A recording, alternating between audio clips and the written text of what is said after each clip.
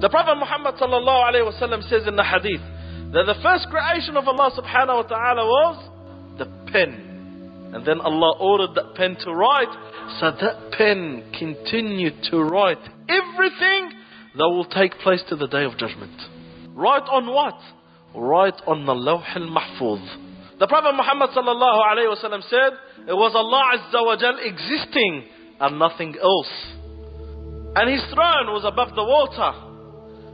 And Allah subhanahu wa ta'ala had written in the dhikr everything that will take place from the creation of the heavens and the earth. Before creating the heavens and the earth by 50,000 years.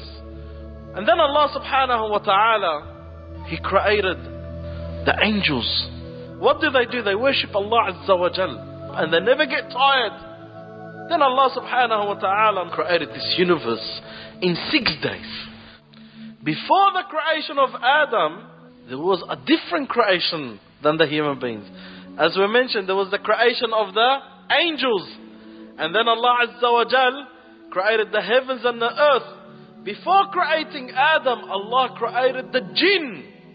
Allah subhanahu wa ta'ala created the angels from light. And He created the jinn from flame. He created the jinn and they lived on earth for 2,000 years. The jinn are not the smartest. They are very powerful, but they're very dumb. And the jinn were living on this earth, but they were so corrupt on earth. They killed each other, deceived each other, cheated on each other, took the rights from each other. So Allah subhanahu wa ta'ala sent an army of the angels to fight them. And this army of the angels fought them and pushed them out of the land and made them live on the islands of the sea. The Prophet Muhammad sallallahu alayhi wa sallam says, and they've been living on there till the Day of Judgment. There was a jinn. His name was Iblis. And he had a position among the ranks of the angels. But he wasn't an angel, he was a jinn. He was a righteous servant of God. However, Iblis had something in here that wasn't right.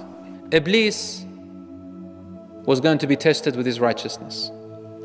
He said to them, "O my angels, I am about to create a creation, a being made of clay." Now the angels had known the jinns before what they had done. They shed blood and corrupted on earth.